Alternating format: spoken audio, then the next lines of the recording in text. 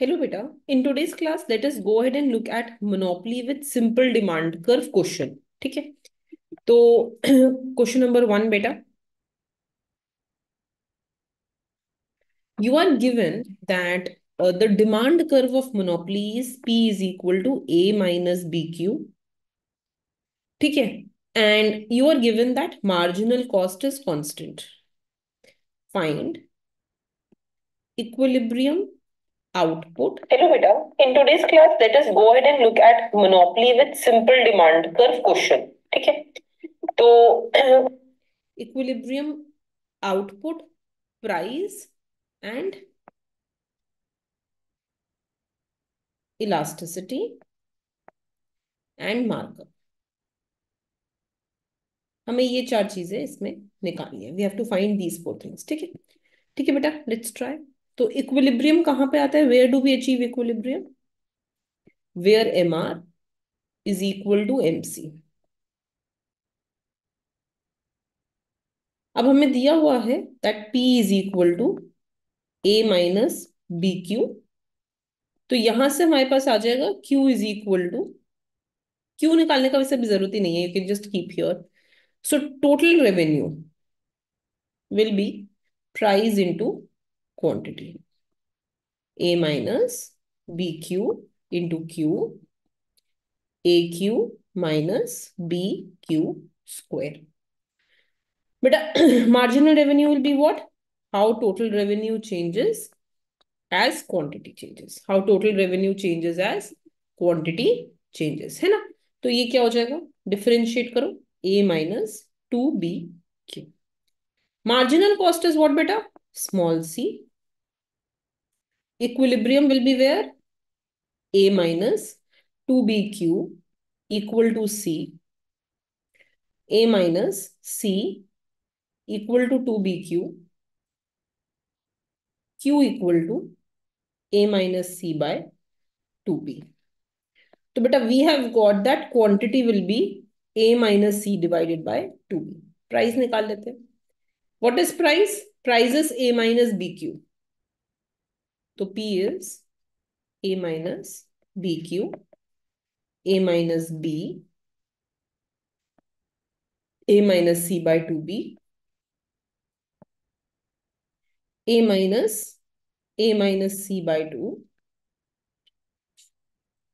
2A minus A plus C by 2, A plus C by 2, A plus C by 2. ठीक है? ठीक है बेटा. अब इलास्टिसिटी पूछ रहे हैं. Let's find out the elasticity.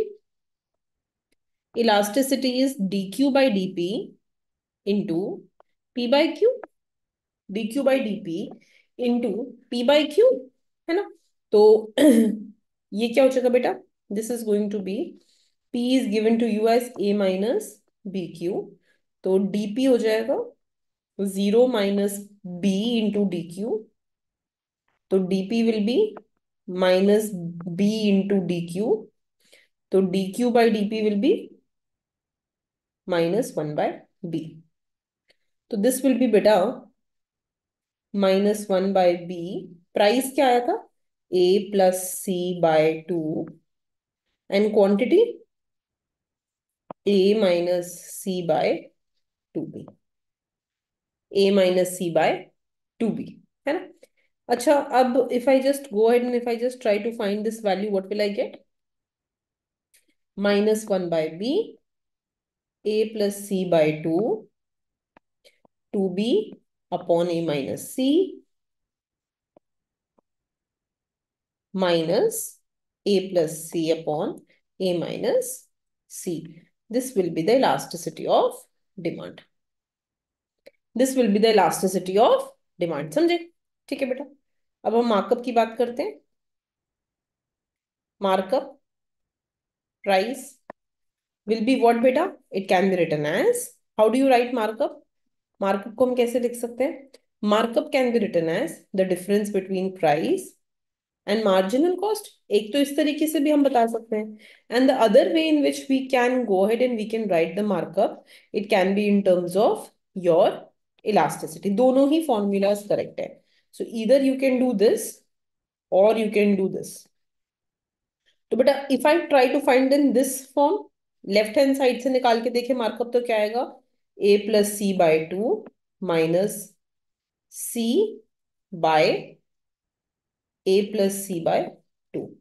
तो अगर इसको हम सॉल्व करेंगे हमें आ जाएगा a+c-2c/2 अपॉन a+c/2, ये हो जाएगा a-c/a+c। This is the markup. And अगर हम ये वाला फॉर्मूला यूज करें राइट हैंड साइड वाला, तो इलास्टिसिटी ऑफ डिमांड ये आया है, so it will be -1 upon a+c upon a-c with a negative sign. So this will be a-c upon a+c, a-c upon a+c। तो बेटा दोनों ही वेज करेक्ट वे हैं, इधर यू कैन यूज दिस और you can use this, both are the right way, दोनों से same ही answer आता है, you get the same answer. तो मार्कअप के लिए हम ये फॉर्मूला भी यूज कर सकते हैं, या we can use this formula also. Is this clear बेटा? ये बात क्लियर हो गई है? ठीक है, so this is how you can go ahead and you can solve this question. ठीक है बेटा? ओके बेटा, थैंक यू।